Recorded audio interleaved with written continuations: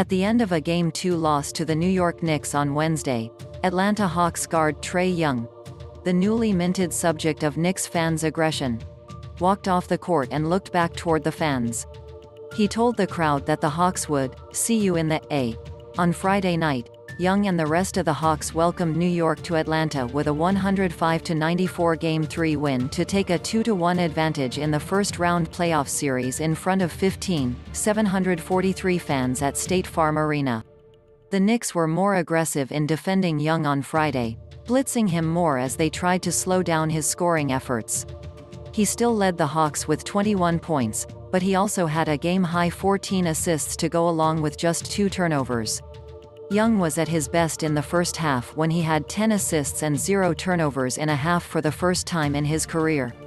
Hawks coach Nate McMillan said Young needed to take advantage of what the Knicks gave him, and he did just that. When they are collapsing in the paint as New York's defense does, the perimeter is open, McMillan said. He has to find those guys and get the ball to the shooters. If they stay on the perimeter, then he has the ability to attack the big in the paint. It's making reads and making sure that he takes care of the ball. He only had 2 turnovers tonight.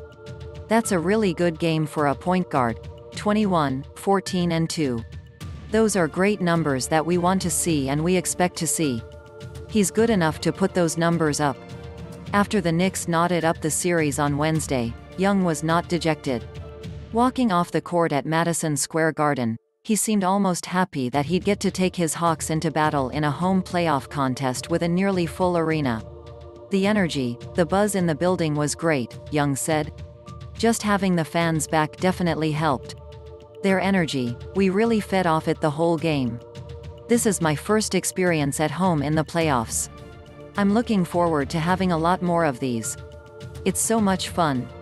There's so much buzz in the building.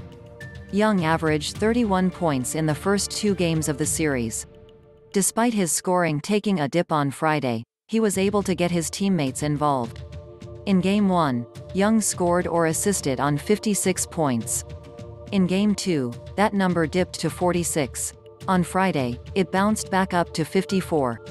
For me, I have to find ways to score, whether it's me getting downhill and scoring or finding the open man, Young said. Tonight I needed to find the open man because they were being so aggressive. It's really just making the right reads. In part because of Young's playmaking skills, the Hawks were able to shoot 51.9% from the field and 16 of 27 from deep. That hot shooting helped the Hawks overcome a wide free throw disparity. The Knicks went 27 of 30 from the line, while Atlanta was just 5 of 8. According to ESPN Stats and Information research, the -22 margin was the 3rd worst free throw differential in a playoff win in NBA history.